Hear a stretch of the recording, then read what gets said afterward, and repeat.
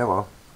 If you have a computer that stalls, crashes, or just runs extremely slow, there's a good chance the computer memory is malfunctioning.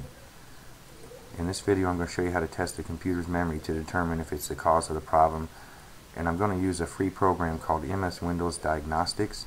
I always use MemTest first, and I use MS Diagnostics as more or less a second opinion.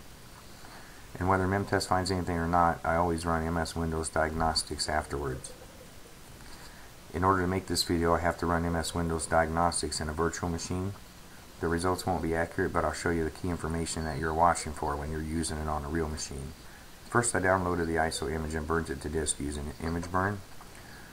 Once Windows Diagnostics is burned to disk, you simply insert it into the CD drive, restart your computer, and the computer will boot into MS Diagnostics and will immediately begin running by default.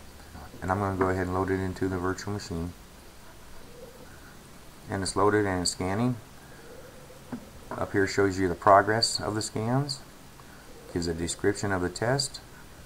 Down below here shows you what pass it's on, what test it's performing, shows you the cache is on, and then over here shows you the results. And this is what you're mainly looking for, is the results. If it succeeded, if it's active, that means it's running the test now, and then if it fails, it'll say failed under here.